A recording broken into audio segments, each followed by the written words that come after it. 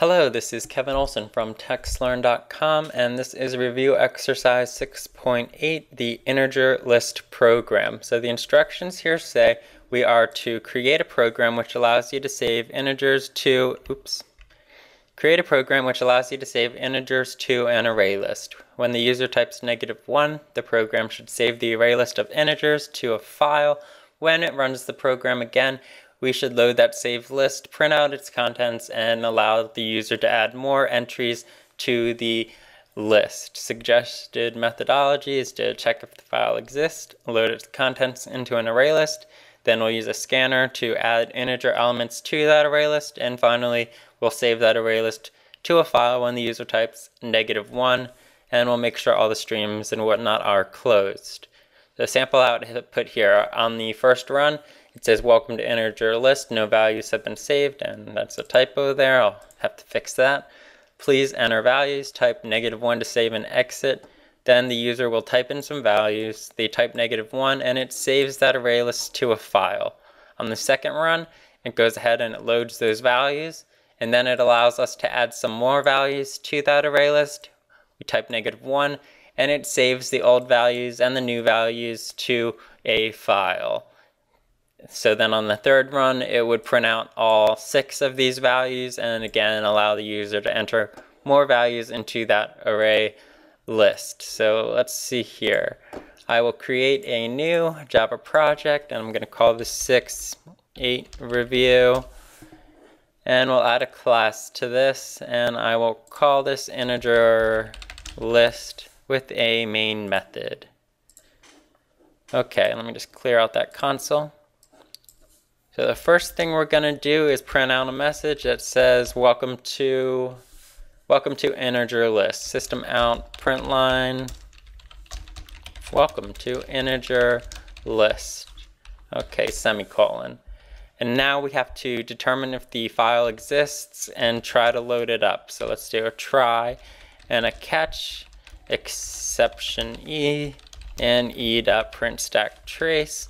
Okay, so we're going to try to determine if file exists. So we'll have a file object, file array file equals new file, and let's call this file array file.txt. Simple enough.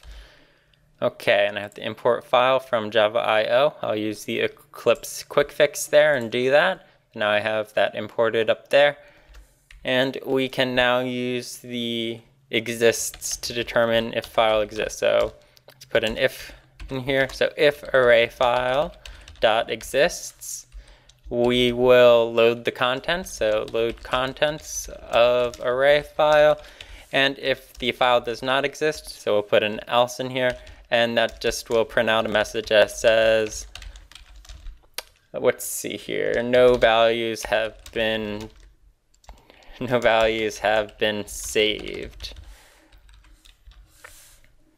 And we will create that new file. So file.create new file. Okay, now we will load the contents of that array into an array list. So we will have to have a file input stream.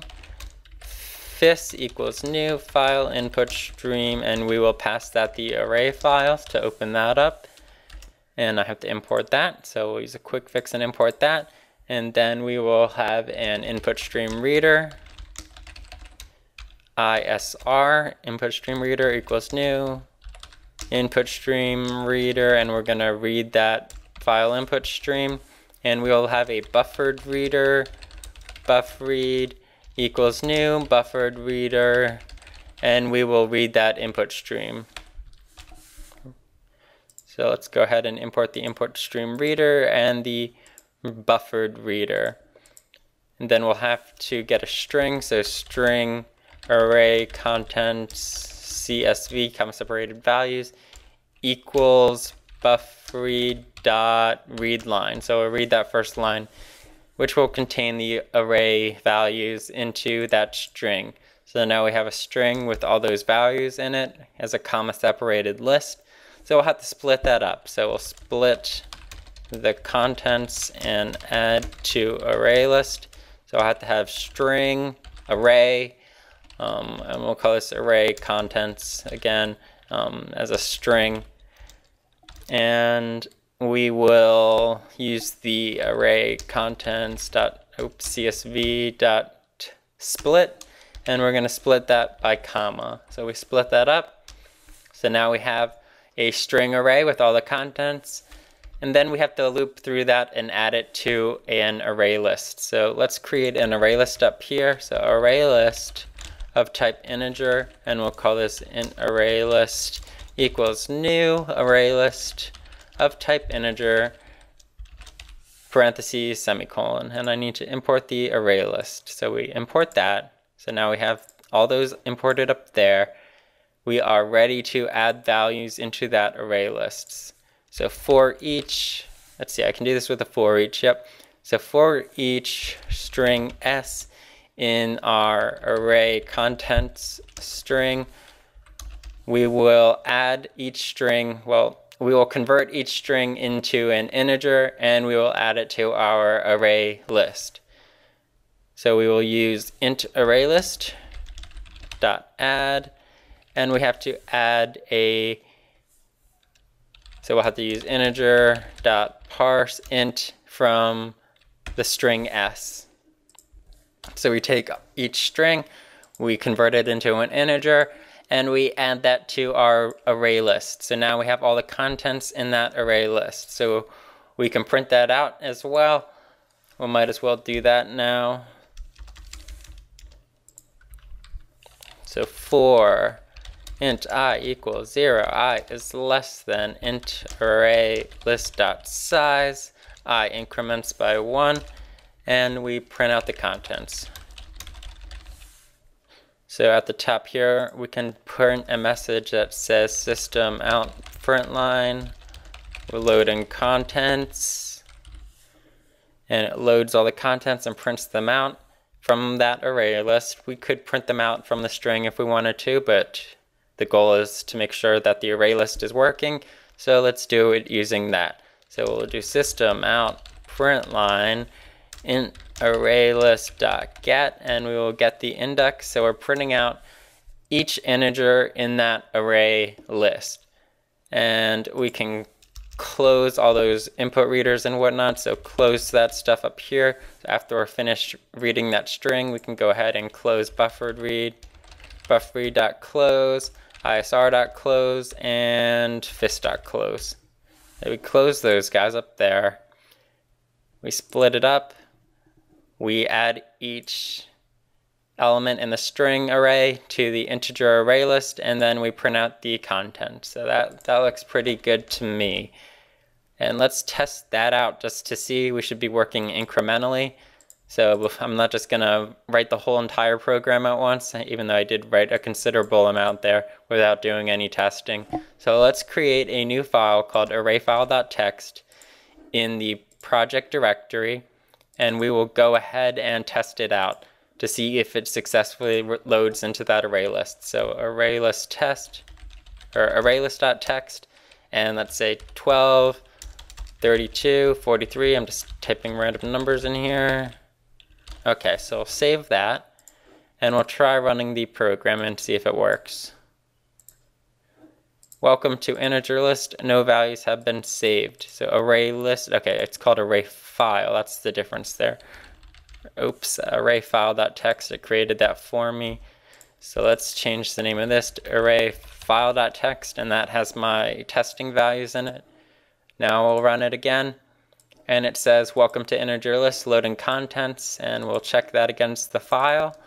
And it did successfully load every single element into that array list for us. So now we have an array list made, and it loaded the contents successfully. So the next thing we're going to have to do is determine, or is get those values and have the user enter in additional values to that array list. So let me move this down so you can see a little more. Okay. So after the try there, no, after the if there, let's do everything in the try block, might as well. So let's see here. Okay, so after we finish loading it, and if it's not there, we create the new file, now we are going to add more elements to ArrayList. So system out print line, and what message did I want to put in there? Let me look at the example. Okay, so we're going to say please enter values, type -1 to save and exit. So we're going to have to create a scanner. Scanner user input equals new scanner system.inputStream, and we have to import the scanner class. So we'll import that from Java Utilities. And then we will go ahead and the user can start entering values. So we'll have an integer entered value, and we'll just say while entered value is not equal to -1. So once they type -1, it exits. Oops, not while entered value is not equal to -1, and we'll set that to 0 initially. Okay. So entered value is going to be equal to the user input dot next integer. So they type an integer in there. Oops. And we add that integer that they entered to the array list. So let's see here. And we have to make sure they didn't type -1 because we're not adding -1 to the content. So if entered value is not equal to -1, we go ahead and add that to our array list. So what did I call that array list? Int array list. So int array list.add, and we will add the entered value to that array list. Okay, so that should work there. They type -1 and it's done with that. So now the only thing left is to save and exit. So to save this, what we will do is we'll have to have a file output stream. File output stream equals new file output stream, and we have our array file that we're using for our output stream. And the file output stream has to be imported, so we import that.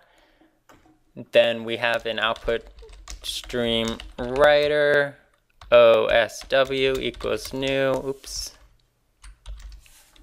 equals new output stream writer, and we are writing to the file output stream. So we import the output stream writer, and now we can use that guy. So let's see here. So we'll just use osw.write, and we will write the int array list. So actually, I forgot, of course, that we have to convert that array list back into a string. So let's do that here. Actually, let's do that before we do the saving. So we convert int array list into a single string. So string save me, I'll just call it that. Leave it as blank for now. And then for integer I equals 0, I is less than int array list dot length, dot size, and I increments by 1. And then we go ahead and save me plus equals int array list dot get, and we're getting I plus a comma. So we're adding that comma separated list to the file, so that's now all in save me. And now we can write that string to the file. So now we've written that to the file. We flush out that flush, output stream writer.close and fos.close. That looks like it will save and exit, and we'll just print out a message .system out print line saved. Okay, I hope this works. Let's give it a whirl. Let's delete the original file as well, just so we're starting from scratch. So 6.8 review, array file.txt, delete. We'll run the program again. Okay, welcome to integer list. No values have been saved. Please enter values. So let's say I enter 10, 20, and 30, and I type -1. It says saved. Let's see if it saved successfully. It did. 10, 20, 30. Now we run the program again. It loads the contents. It says 10, 20, 30. And let's do 40, 50, 60, type -1, and it says saved. Let's look at the file again. And now it has 10, 20, 30, 40, 50, 60 in there.